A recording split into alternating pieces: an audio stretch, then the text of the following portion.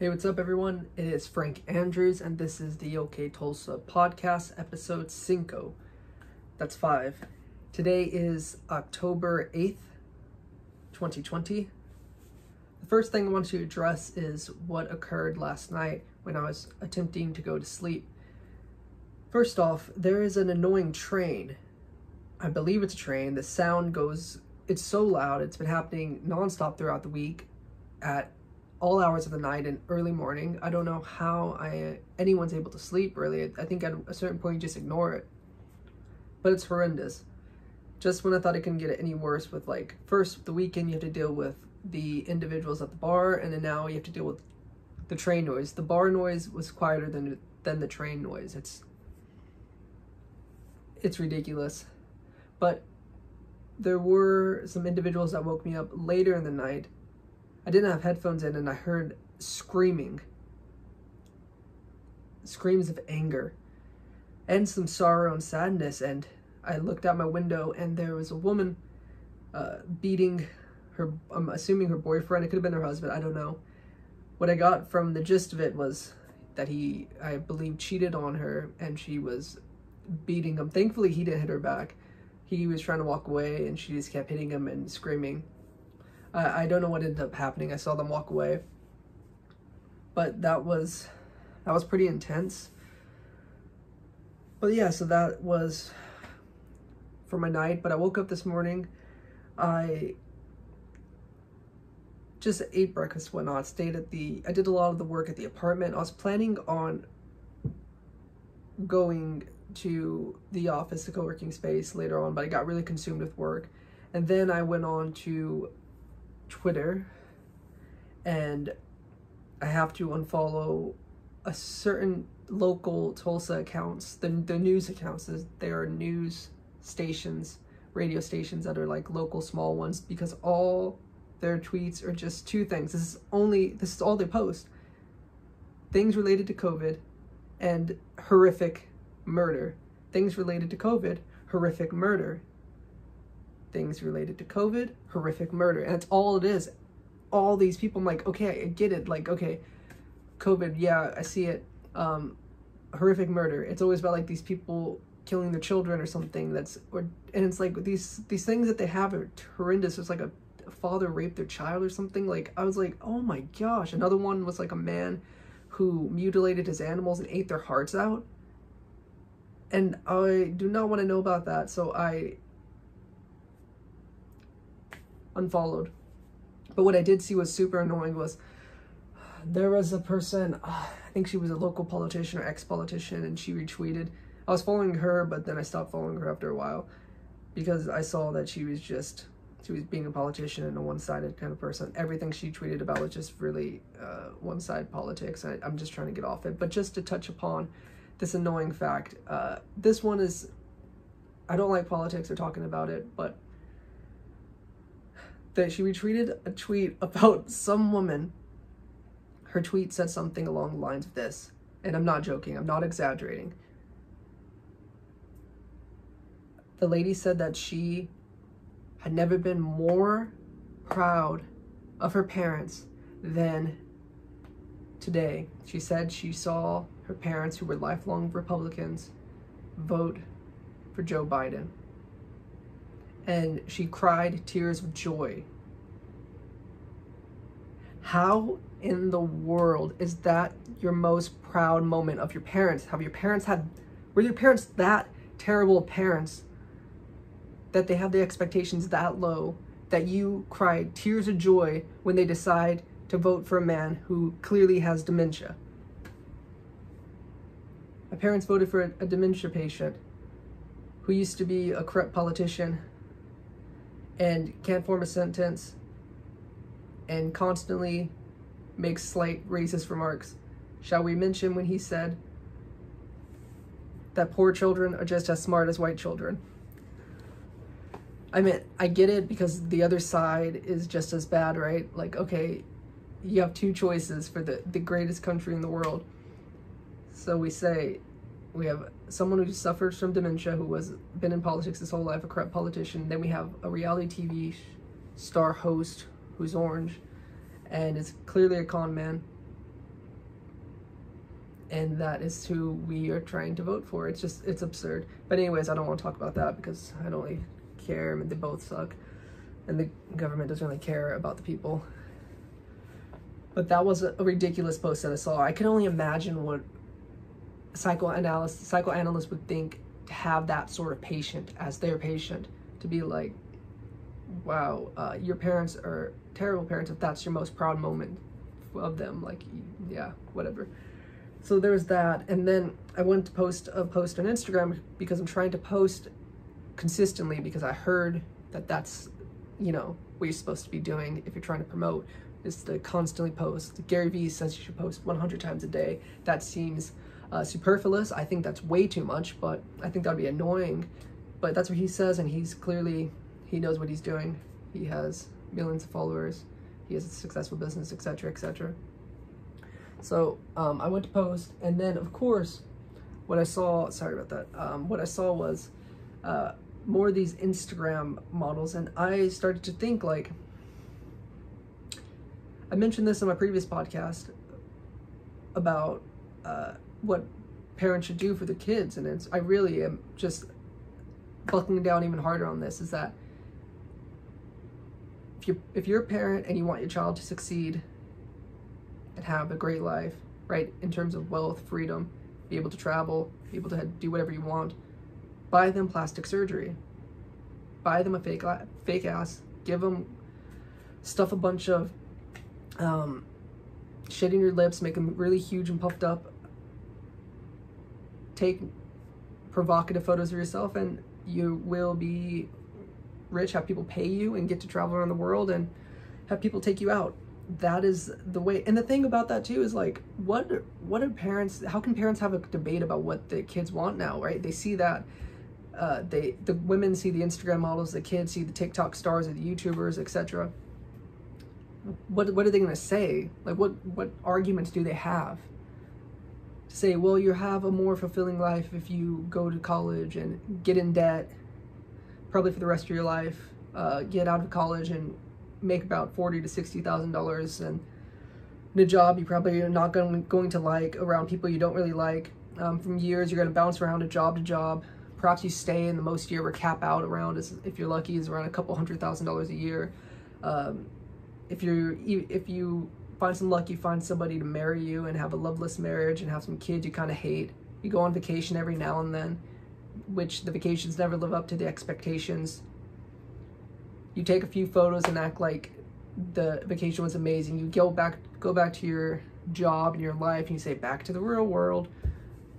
And then you post another photo later on saying, wish I was there, I miss it, wish I can go back to whatever it may be.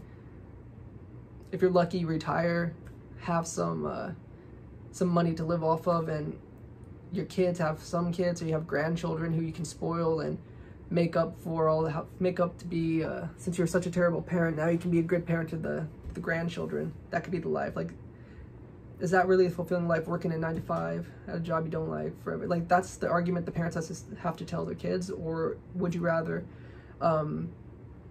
dance in front of a camera and get paid hundreds of thousands of dollars? Or if you're a woman, why not be like a young girl who sees these people? Okay, you can be an Instagram model if you're somewhat attractive, and you decide to stuff plastic surgery, stuff fat into your ass and have plastic surgery and take provocative photos. It's like, and the thing about it too is the individual who set that up is arguably the most influential cultural icon of our generation, whether you want to admit it or not, or like it or not, is Kim Kardashian. And how did she become famous? She literally made a sex tape. Then she got a show, and then she made provocative photos. She sold books, took selfies of which contained nudes. And so in a way, she broke the taboo of women being naked in front of the camera. Like, it's not a thing to be shameful about anymore, right? I think there's that other individual who was a stripper who dated Wiz Khalifa, who has like this, not slut shaming, whatever it may be. And so it's like this taboo's erased. Obviously, all these Instagram models, it's a thing. I think there's something that's even called OnlyFans. That's practically like a webcam site the women are using now too. So it's like all this kind of idea of of trying to shame a woman about that is, it doesn't exist anymore. So no girl feels like ashamed. Like some of these photos years ago, if someone saw these, they'd feel like kind of embarrassed about them that they came out in public, but now they're sharing it to a bunch of random strangers, a lot of creepy people, right? But once again, how can you blame that person because they say, okay, well, I can just take photos of myself. There's no public ridicule or shame. It's not a taboo anymore. And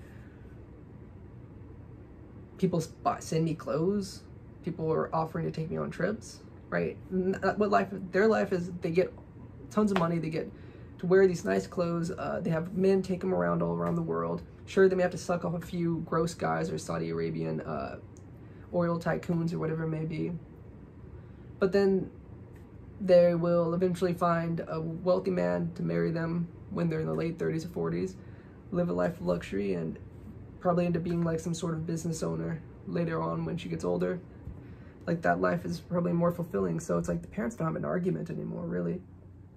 But what I find annoying about all of that is I saw this one girl who had they're all the same, you know, on the Instagram.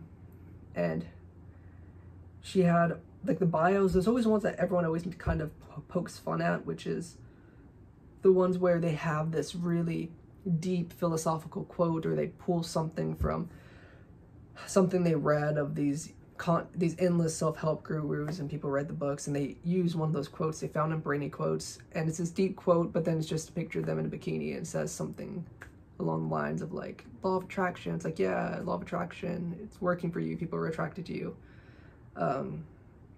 something like that, or like think positive and things go well, or some shit like that, right?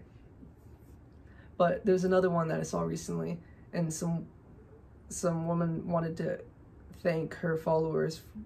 I think she reached a pinnacle of like 10,000 followers or something, and she said, I'm so thankful for all you guys, continue to follow me to see more creative, to see more dope and creative shit, or something like that. I'm going to keep making dope and creative posts or content.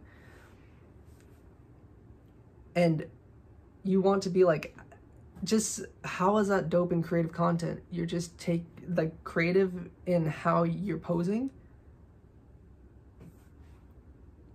What, like, at least just say, I will be releasing more provocative photos of myself in the future if you follow, because at least that's telling the truth.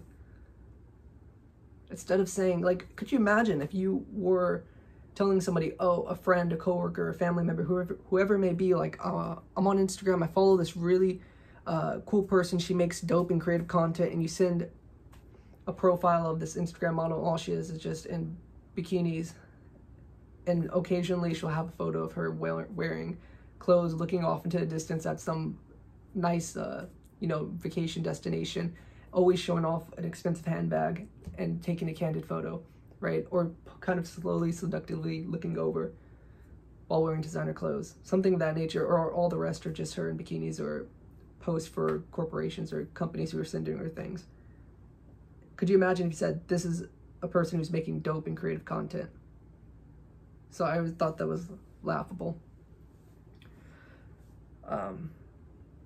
But yeah, so that is absurd. But I mean, we live in the current climate is very odd, of course, in America with politics and everything. That's something that's normal, but even in the celebrity world and the art world in regards to music, there's a man, I guess, that calls himself Da Baby, and there's another baby guy too. Cardi B has a hit song with a horse in which they both sing about their genitals being wet. Like, that's the kind of world we're currently in. So I can't really, I understand why I mean, perhaps we'll be doing the world do us a favor if the supervolcano does erupt in Yellowstone, or an asteroid does hit us at this point. I mean, it's 2020, anything can happen now, right? I also saw some posts on Twitter about somebody opening up a mummy coffin. I just thought that's ridiculous. Could you imagine? Like, could you imagine if somebody just now digs up someone in the cemetery and opens up the coffin? just like let them be. But whatever. Anyway, back to where I was at my story in regards to something regarding Oklahoma. So I was planning on going to the co-working thing today, got consumed. I was supposed to have a free lunch because it was a member lunch. I looked up the food truck place. It was called Rev Soul. The food wasn't that enticing. I don't know if there's a full menu online. They only had 5 items, I believe, and it was 4 of them were just tater tots with barbecue sauce on them and some other shit. And I was trying to eat a little healthier because I've been eating quite badly this week in regards to, you know, the burrito from Hello to Cafe and a burger from Cicero's and other things of that nature. So I wanted to try to eat something better. So I didn't go. Plus, I went on my Slack. If someone's not familiar with that, it's like a chatting site for businesses use it, or various, like these co-working spaces use it. They have a Slack. You have channels, you can message people and whatnot. And there's one that's a community one, and there was an issue regarding, someone wanted to complain about the mask, people not wearing masks. But the thing is, at this spot, they handle it really well. You wear a mask when you go in. It's like anything else. Stay 6 feet apart if you're at your desk and you're not living with that person and whatnot. You can take your mask off, wipe down your stuff afterwards with Lysol. Right? People have to work. You don't have to go to the co-working space. But some man wanted to complain about it and thinking that they're not doing enough, and complaining that he didn't see people wearing masks and things of that nature. And then someone mentioned that they're making sure people are staying 6 feet apart and following the rules, and he was saying that spreads indoors. And then it's like, if you're that concerned, why are you there? Someone mentioned that too, and I had to give that guy a thumbs up. It's like, he said he wanted a virtue signal. I'm like, maybe he just wants to control people. That one just frustrates me. Like, I get it in regards to, like, if you're worried about it, about COVID, then, but if you're that worried and that concerned, don't go. And you're wearing a mask. If those people aren't wearing masks, who cares? If you're already upset with them because they're not doing it and you want to be in control of them, have power over them, and tell them what to do, like, I don't know. If you're that upset with them, you should be happy. You should be wanting them to get COVID, right? At that point, if you're that mad about them not wearing masks, like, who cares? Like, I think it's all about individual responsibility. Let the people decide. Don't try to tell people what to do. But that's my own opinion about it. So I was quite frustrated with that, because it was just, once again, it's just, this kind of stuff is ridiculous. The mask have become such another thing that's dividing the country. We're already extremely divisive right now, divided. It's just, the masks are divisive. They're like another political point. And people are even more upset with each other now, because it's always like, there's 2 sides, 2 camps. And then I feel like a majority of individuals are in the middle. Like, yeah, we're aware, we understand, but at the same time, it shouldn't be taken that seriously. Like, I feel like most people are in the middle, but then you have these 2 extremes where people want, like, the people who are so concerned about it, like, put yourself in a fucking plastic bubble, never leave the house then. Some people have to leave the house, but if you don't have to and you are so concerned, be like Jake Gyllenhaal, be like John Travolta, put yourself in a bubble. Be the boy or a woman in a plastic bubble. Don't let any germs touch you, right? But if you're not, like, let people take their chances if they're not concerned. I don't know. And then there's the other individuals who say, like, no mask and all that, and think, some of them even are like part of the David Icke conspiracies, right? That even think that COVID's completely fake, and you're just like, okay, that one's way too extreme, because clearly it's not fake. Maybe overblown, but it's clearly not fake. So I don't know. Both sides are just absurd, and it's just more reason to divide the country. But yeah, so back to my story. So I didn't want to really go because I was quite annoyed. I ended up going later, wrote up a blog and whatnot, and it was fine. It was nice when it's late, because it's even more empty. Kind of just do what I want. You kind of can just, you know, have a little more free roaming space. You don't have to feel so much like bothered or in someone's space, or making sure you stay 6 feet apart, that kind of thing. But I decided I was very hungry. I got consumed with work, but I didn't want to leave and go out and try to find food and search and scavenge. So I went on DoorDash, because I haven't used it in a while. And I thought, oh yeah, maybe I'll just DoorDash something. That would be great, wouldn't it? It had this promo code that was 50 Octus, something of that nature, and along those lines. It was supposed to be 50% off, $20 or more, for new accounts, and I assumed that a new account would be just a new email account, so I was thrilled that it was going to take advantage of this. I quickly hopped on, went to local restaurants because I wanted to support a local restaurant and try out something that's local, right? I was perusing and scrolling at a rapid pace, and it happened to land perfectly on this beautiful picture of an over-edited salad. And I thought, yum, that looks healthy and good and light. I'll check it out. I checked on the menu, found they had a bunch of things. It was called Cool Greens. If you haven't had it, I wrote a blog about it, and it is phenomenal. It's tremendous. I ordered multiple things because I thought I was going to get 50% off, but it turns out that DoorDash recognizes phone numbers. So if you're trying to make a new account, have multiple phone numbers, because the email addresses doesn't matter. It said I was not a new account, so it didn't give me 50% off. But I was really hungry. I did all this work already, so I just paid for it. But I got a salad for dinner, and lunch I had this sandwich, and the salad's not that good. I had a Cobb salad. I did medium dressing. I should have did light. The dressing is very strong. Yeah, it's not good. It's too pungent and like a vinegar kind of taste. It's sour. But the sandwich was this chicken fresca sandwich. It was the best thing I've had since I've been in Tulsa. I wrote in detail about it on my blog on OK Tulsa if you're really curious, but just for a quick summary, I'm not exaggerating or even near joking when I inform you that new evidence has come out recently in regards to the famous Greek myth of Prometheus being chained on a rock and having an eagle eat his liver out every day and having it regenerated, etc., because he stole fire from the gods and gave it to the mortals, aka us humans. Turns out that he actually wasn't really punished for the fire. They really didn't care that much about the fire. What they cared about was the chicken fresca sandwich from Cool Greens. This was heavenly. This was sublime. This really was something for the gods. I can see this being a favorite dish, an entree, maybe even served like a little platter, mini size, on Mount Olympus. It was divine. It was heavenly. It was splendid. The side dish was okay. I liked it, but it wasn't amazing. I like to do something unique every single time when I do side dishes, something that I've never tried before and I probably won't ever eat anywhere else. And this one was curry couscous. They have like a chips and pasta salad, but I saw curry couscous. That sounds interesting. I'll try it. I'm a fan of Indian food and Pakistani food, and it uses a lot of curry or turmeric, and it was very pungent.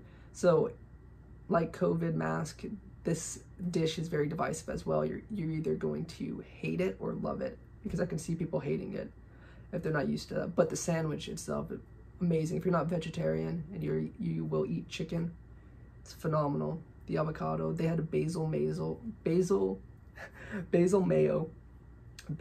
spread that was on the bun.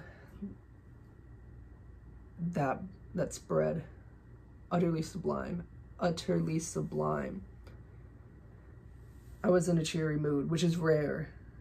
I'm typically a cynic, but then I felt light on air. I felt like I was walking on sunshine. Whoa, whoa, whoa. And it felt damn good. And then I took that pocket of sunshine, and eventually it got squashed. But at that time, it was there. It was nice. So I ate that. I felt very, very thrilled and ecstatic and just so happy at that moment. You know, when you eat something good and feeling it didn't sit in your stomach where you feel like you eat and you have to like lay down to sleep. No, this one felt great. And I called about the library because it's so close to my Airbnb. It's about 5 minutes. It's like a 5-minute walk, even less if you hit the crosswalk perfectly. I called. It said it was open. I signed up for a library card. I walk there. The building is inside is beautiful. If you've ever been to the Tulsa's, if you've ever been to Tulsa Central Library, I highly recommend you do. Unfortunately, they only have 2 floors open, but you can still see, and you can see how wonderful it looks. I would love to go whenever the COVID restrictions are no longer like in place, because it has like these balconies, it has some cool statues. It's very big, open space. Yeah, it's nice. And so anyways, I go in. The lady, I believe her name was Trisha. I want to say that was her name. She was extremely helpful. Shout out to Trisha. She was kind. She helped me out through all of this. What I really wanted to do was I was trying to rent, obviously check out some books, but I really wanted to see Carl Jung's Red Book, which they had there. I don't know if I mentioned this on the podcast, but the book itself is very large. It has a lot of photos. The writing that he writes in before he turns back to English, I think, it had to be his native language, which is Swiss. He's from Switzerland. I believe that's where he's writing in, but the photos are marvelous, they're wonderful. The Red Book is Carl Jung's Adventures into the Soul. If you can decipher it, you pretty much can figure out the secrets of the soul. So of course I wanted to find this out, and I wanted to see it, and it's amazing. They had it on, you can't rent to check it out, but you can research it. And luckily for me, they allowed me to look at it for like an hour, and I could take copies, take photos. But what was interesting about that area is, I think because it's by the courthouse, there are just a surplus of crazy homeless people over there. I went to go to the bathroom, and I was in the stall. This man, I'm not joking when I tell you that he sounded like a demon. He sounded terrifying. I don't know what he looked like, but eventually security, I think, got him. I'm assuming that's the guy, but he had this deep voice, and he was pissing next to me. There was a stall, and then there was a urinal. He was in the urinal, and he was making these weird noises. He had a very deep, voice that was a lot of mumbling and cursing. He was in pure ecstasy when he was pissing, and then he was complaining about the hand soap. And then I heard him in Starbucks, and I felt bad. I heard like a young girl like trying to talk to him, and he was like cursing and wanting something. But yeah, I went in to go browse around some books, because Trisha was going to help me find books that I placed on hold. I got my library card today too, after I just signed up, so that was wonderful and marvelous. And I guess my books were in the basement. She was going to ask about the research book, about the Red Book for me. So I went, saw some books, found it, whatnot, came back down. I saw her pointing. There was like 3 or 4 security guards that came, and she pointed quietly at someone around the corner. So I'm assuming it was him, because it wasn't like, the thing about this, if you're listening or you're not familiar with homelessness, there's different levels of homelessness. There's certain people that they're homeless there, they fell on hard times, they still have their head about them, and those are the people you just like, you can actually have a conversation with. Like I met one today who wanted to know about the library. He was a jolly guy, he was nice. I was like, oh, you can go in, there's bathrooms, you can rent out a book, you can go in for like, to use the internet. I thought you could go to sit down because I was on the phone earlier, and that's the whole reason I went out originally, to check out some books and to do work there, because the Wi-Fi in the Airbnb is terrible. You can only run one device. It might be like 10 megabytes per second, whatever that is. It's not meant for multiple devices or streaming. But it turns out you can't. Unless you're on the computer, otherwise you can just browse, check out, do copies, but you can't sit down and read. But yeah, so there's different levels of homelessness. There's some that are just plain, they're completely schizophrenic, they're violent, they're impulsive, they're not fun to be around. And that was that guy. And another man outside, I walk out, and he's completely shirtless, and he's puffed up and breathing hard, and he reminded me of like the Hulk, because he had these jean shorts, and he was just walking back and forth, extremely angry. And yeah, he was acting crazy and screaming at nothing. But today I got my shipment in that I shipped to myself, which contained not only my journals, but my little stunner, the shock weapon, which it's amazing because you just feel safer with it. You don't have to actually fight anyone if there's someone that feels threatening. You just have to, you can either shock them, or if you just have the little button and the noise and the sound, and you see it's like Tesla coils, that kind of idea. When you see that, it's like terrifying enough to keep people away. So I highly recommend that, because pepper spray is too dangerous in regards to, you can injure a lot of people and yourself if you're in an enclosed space. I know tons of friends who've had it, and they've always, every one of them, some of them did it to themselves. They wanted to see what it was like, and they just sprayed it in a room. Like if you spray it, not at yourself, but in the bathroom that's closed, it will get in your eyes and it will burn. I heard it's one of the worst pains. So I just think it's very dangerous, and you can misuse it, and it's just, this other one's easy, it's in your hand, you could stun somebody. I recommend it to anybody who lives in the city, or if they have to walk a lot by themselves, especially women, unfortunately. My sister has, like, she finally got one, because back in California too, like, she couldn't even walk in a park. She eventually got a dog, it's a little better, but just trying to take a walk by herself, there's multiple times where men in trucks were like following her, and that sucks. It's really bad. It's unfortunate, and it made me realize more, like, being around my sister, I'm like, oh yeah, life for a woman's a lot different from a man. I've never had an issue in regards to where I was walking back then in the park with somebody trying to follow me, right? Chase me around in a car when I'm just trying to enjoy a walk during sunset. But yeah, so highly recommend that for people, and it's less than $10 on Amazon. Just look up like stun guns or something. It'll come up. But yeah, so I had that, went to the library, came back, decided to go to the co-working space because I wanted to do work. I wanted to blog about the food I ate at Cool Greens. Then I spoke with my brother. He called. He lives in Oklahoma City. He was inquiring about possibly visiting, which would be awesome. And he just wanted to check up on me. I think if he comes, that'd be really fun. I don't know, he hasn't ever really been downtown. And it was nice. So yeah, I'm starting to figure my way out a lot. I'm loving those Lamb scooters. They're addicting to ride. They're extremely fun. And I'm getting a hang of it now. I feel way more confident. When you first ride it, you feel like scared, you don't want to fall, you're hitting bumps. But now you know how to ride them, you know how to not fall. Maybe I'll get too confident though, and I'll end up eating it. I hope not. But if you are riding those, word of advice for people, I've seen this person almost get hit the other day, is people fly on these scooters and they forget that cars don't really see them till last minute. So if you're going to drive past any of those parking garages, just start slowing down just in case. Because yeah, I nearly saw somebody get hit. That would have been bad. I think that's really all I planning on talking about today, because yeah, I don't really know what else. My Airbnb host is coming through once again. She's planning on washing my sheets and towels, which is nice because the Airbnb does not have a washer and dryer. But she didn't have to do that. But that's amazing that she's doing that for me. It's going to help out.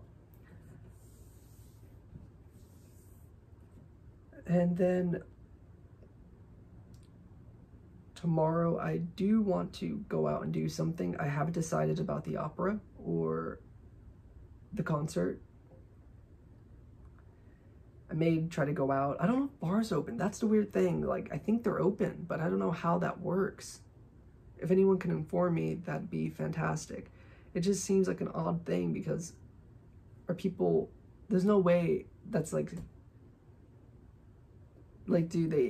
is it just mask for show? You take the mask off, you drink your drink, put the mask back on, and you're like surrounded by people in a nightclub or a bar?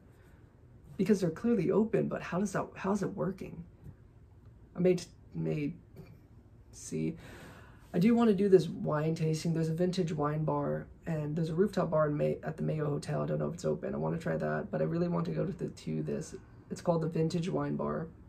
I saw it the other day when I thought possibly I may have a date or something, but I want to try like these cocktails that they have, and wine, but they have like a dinner special that you can reserve, and they pair food with beverages like wine, and they may have like pair it with other alcohol as well. And I've always thought that'd be pretty dope. I've always wanted to have things paired. I've only had, you know, not one time, but like this whole experience, I think, is like they give you a little taster of wine with each dish, so you get multiple pairings, versus previous times I've had like dinners and people have recommended something, and it really does make a difference. Or, you know, wine tasting, when you get to try a bunch of wine with like different cheeses, but never like a full-on dinner where you have multiple courses, small plates with small tasters, and you get to pair and try all these things out. That seems amazing. So I want to do that, but it just seems like a weird thing to do by yourself. And I have zero luck with women in regards to dating apps. Therefore, maybe if my brother comes next week, and I'll take him, even though I don't think he's into it, but I think if I pay, he'll just be fine with it. We'll see. Or if any of you are listening and you want to go with me, hit me up. I'll take you. It'll be on me.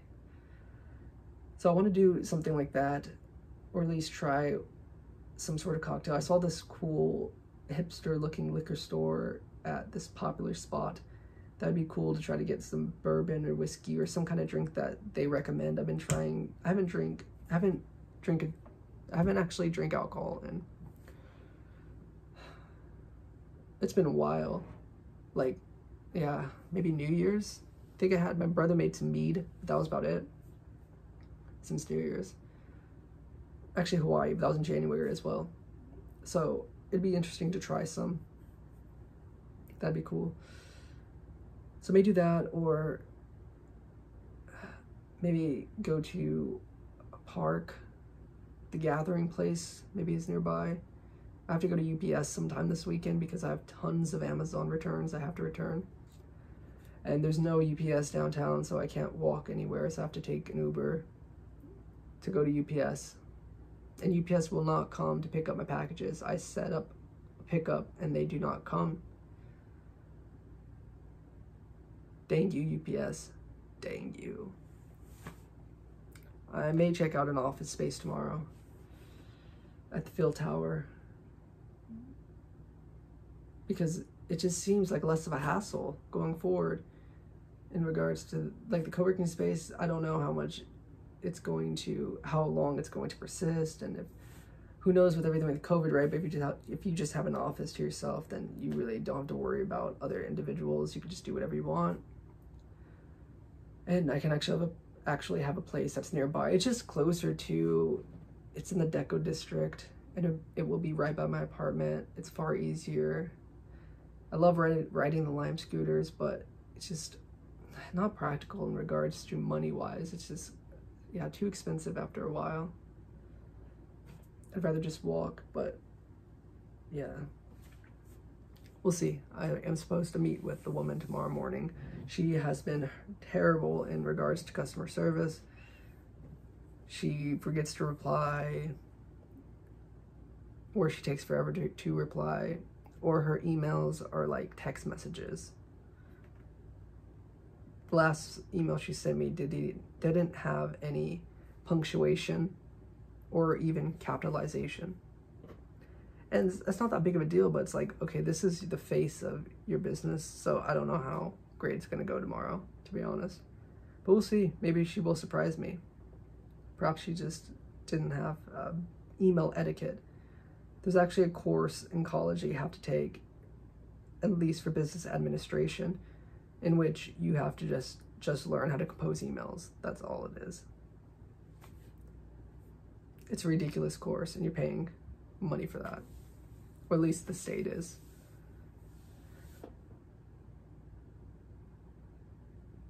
I also watched, well, I started a movie today when I was eating dinner. I forgot the name already. It's with Wes Anderson. It is with Steve Zissou. I think that's the character's name, but Bill Murray's the main character. It is, I don't recommend it. It's okay. So far it's okay. I'm not even halfway through. It just seems quite odd, but most Wes Anderson films are, but I like them. I like Rushmore. Royal Tenenbaums is okay. This one, yeah, it's not my favorite of his. But if you have good movie recommendations, please send them my way. But anyways, thank you for listening. I will speak with you tomorrow. Have a great night. Love you all. I feel like I have to say one more thing, but I can't remember. I don't know. If I remember, I'll just say it tomorrow. Peace. Thank you for listening. Like, subscribe, share. Send to everybody you know and who you even don't know. Just spam people. Perhaps rent a plane, spell it in the air. Watch OK Tulsa podcast. That'd be nice. I'd appreciate it. Well, anyways, goodbye. This is Frank Andrews. This is the OK Tulsa podcast. Bye.